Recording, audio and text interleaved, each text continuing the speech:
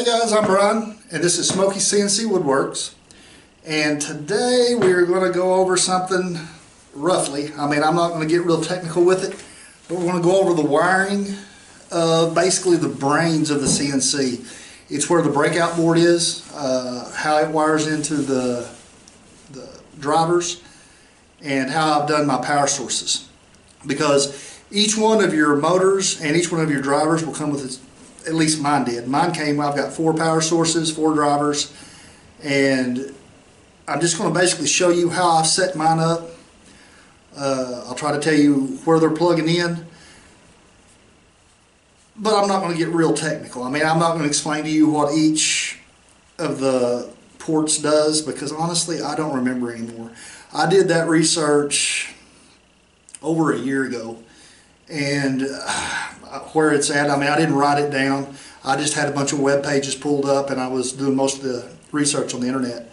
And so when I finally found a good diagram and a good example, somebody had a good example of this setup of the wiring, I just went with it because their system was working well, and I had the exact same motors, the same drivers, and the same breakout board, so I just did their way.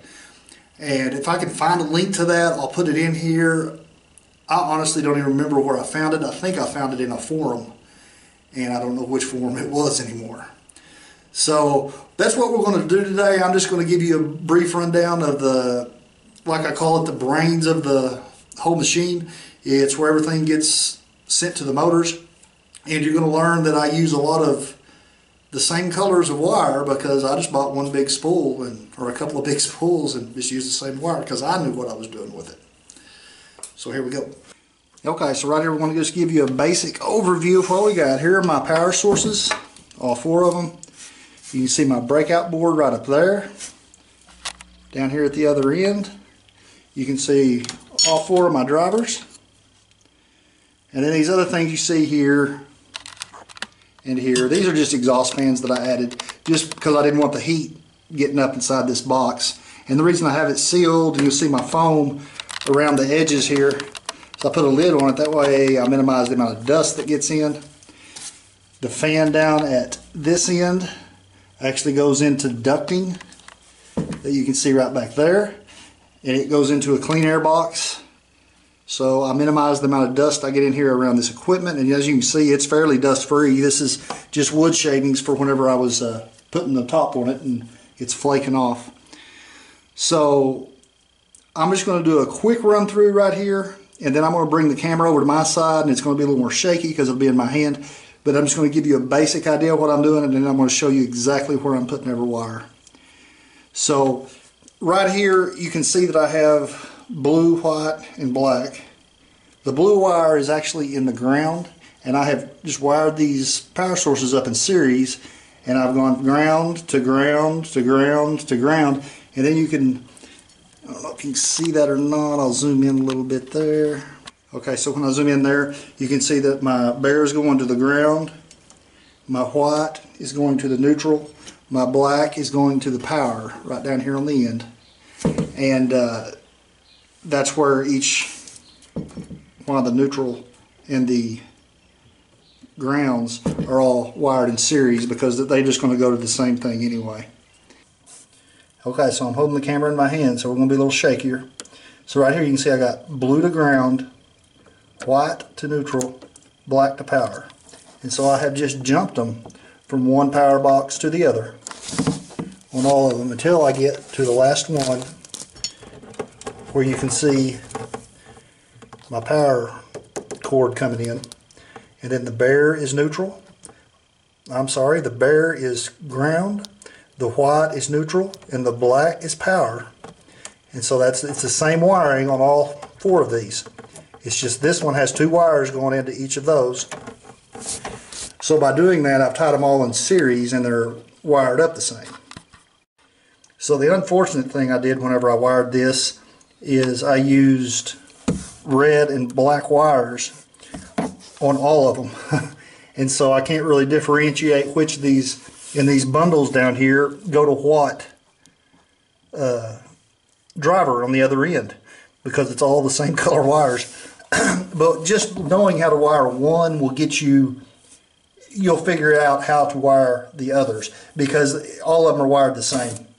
So right here, the red is your hot, or the V positive, and the black is your V negative. And so what I've done is run those down, and you can see I've got them all zip tied up and together, so I can actually trace each of those.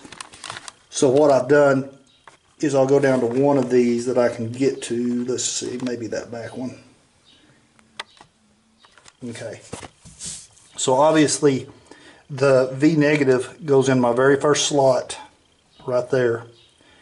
The V positive goes in the second slot. Then all the other slots there are the wires for my motor. So this is one motor, one motor, one motor, and so on. So that's where those wires go through from the power source. So the power is being brought in right here. And so on my motors, I just use white wire, but I color coded them with a Sharpie. And so I've got green, red, yellow, and white. And so I just basically did that off of the motor, and I just went with whatever color came on the motor, and those are the colors that were on it. Okay, so now we're going to go with wiring a driver.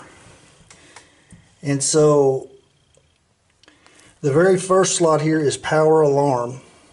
Don't ask me about all the labelings of this. I'm not sure what each and every one is doing, and I'm not understanding. I don't remember all of it. I researched this well before I did it, and that's how I came up with this wiring pattern. So from there, you see I've got a white wire that runs. It runs to my breakout board. I've got all tangled up here. It runs up to my breakout board. It goes down here in this VDD slot. So that one goes there, and then from there I've ran a jumper from the first slot to the third slot. Again, don't ask me why. This is the diagram or the example I found, and his was working well, so I did it. Mine's worked well. So he ran a little jumper, and that's on every one of them. Every one of these wired exactly the same. Right here is a red power. Well, I'll say a red power. It's the pull positive, and it'll say it down on the side of your driver. All these words that you can see right down here is the pull positive. It runs up here, and I'm just going to assume that these are your input slots into your breakout board. I'll just assume the very first one is this one. I don't remember how I set these up. I just have to unwire it all, but I'm not going to do that today. So there's one of the positives, and you can see right beside it a negative, and so that's port 1. Maybe. That is port 2.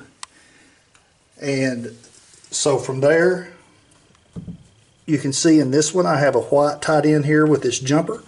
That actually jumps to the next driver. And see how screwed up I've got this. I've got yellow and greens on this one. I just didn't have enough wire when I started all this. So then your black goes in right here in the fourth slot. I've got 2 on the very end that are open, but it goes in the fourth slot, and I showed you over on the breakout board, it was in the second position of that very first input port.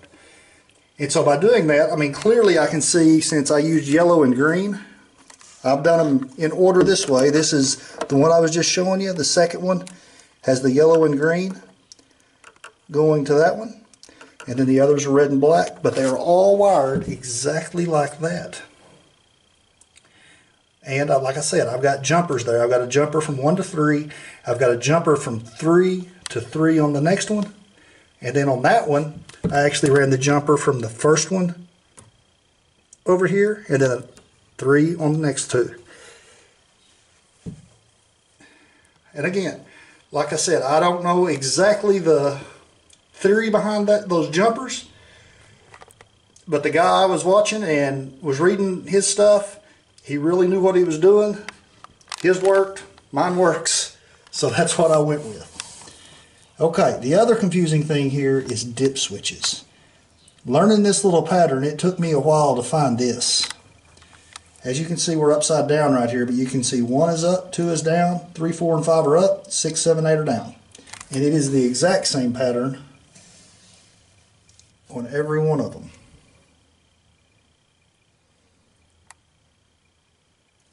I'm going to leave it right here for a second, if I can find it again in my camera, and just let you get a good look at that so you know how I have them. These bottom wires here, these are all input ports.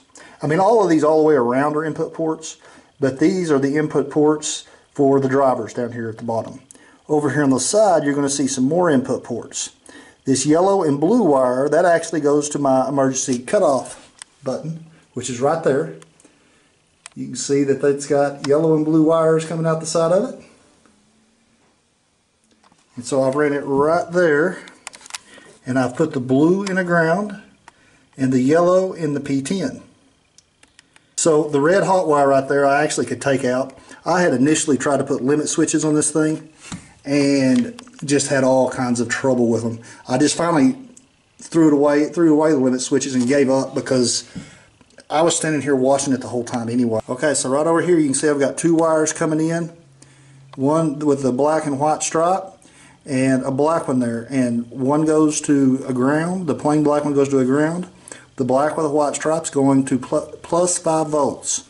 Now that is actually a powered breakout board. You have to have a little bit of power running to it. So the way I accomplished that was just went to Walmart, and this bottom deal right here is one of those adjustable cell phone chargers that you can change the various volts.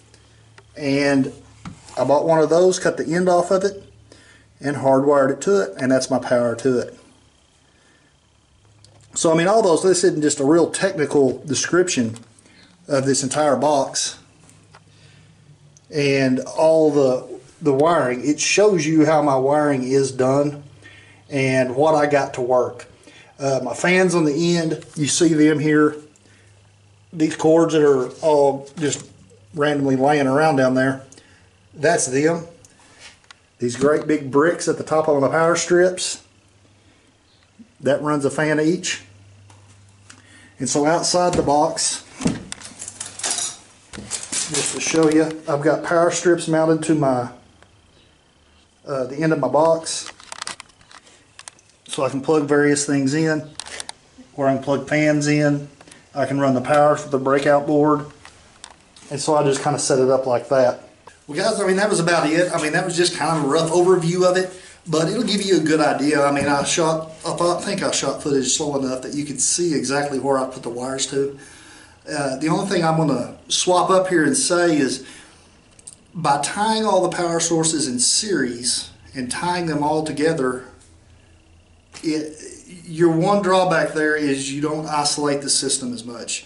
Meaning that if this motor right here that's right above my head, if something went wrong with it and I had them each driver tied to one power source, it would be easier to track. I would be able to hunt down, okay, well, it's not at the driver and the power source isn't working. So, I mean, it would just isolate it. By tying them into series, if I have a power issue, I've got to go through all 4 of them to determine where my power issue is. That's the only drawback to tying them in series. The reason I did them in series, it just kept my box cleaner. I mean, I don't have wires running all over the place. And like I said before, all the jumpers and stuff, I got this off of another website, and this guy had a good diagram of it. His was working great. It was the same exact equipment I'm using, so I just went with what he did and did all the little jumpers back and forth from the drivers, and it's worked well. So right or wrong, I don't know. I don't remember all the information I got from this because it was a long time ago. I mean, I did a lot of research, and I used to be able to tell you what all the pull plus and pull minus and all those meant. I don't anymore. I mean, if I had to, I could go look it all back up and I would do the research and figure it out, but I really don't remember all of it anymore. So the breakout board I'm using there, I think it's a 1305, and it's a pretty common one that comes with these sets, these kits for your drivers and your motors. And it's it does the job. Now, I would eventually like to upgrade that, because with that driver, or with that breakout board, I can't hook my VFD, my inverter that goes to the spindle. There's not a place there for me to hook into it. And so I'm actually manually operating my spindle, and by manually I mean physically turning on the spindle and then starting the program. If I could wire the VFD into the breakout board, I could run the spindle and turn it on and off from Mach 3 from the software on the computer back here. And that'd be nice. I just haven't got there, and at some point I figure I will. I just haven't yet. I mean, right now this is working great, so, you know, don't fix what ain't broken. I mean, that's kind of one of those deals. So guys, anyway, that's about it. If y'all haven't done so yet, please subscribe, and I'll see y'all next time. Oh, mercy. The bare to the neutral, the white to the, I'm sorry, dang it. To each his own on the wiring stuff. I'm no expert at wiring. I'm just decent at being able to read the stuff and make it happen. So anyway, that's about it for this one, guys. And I don't really like this whole thing.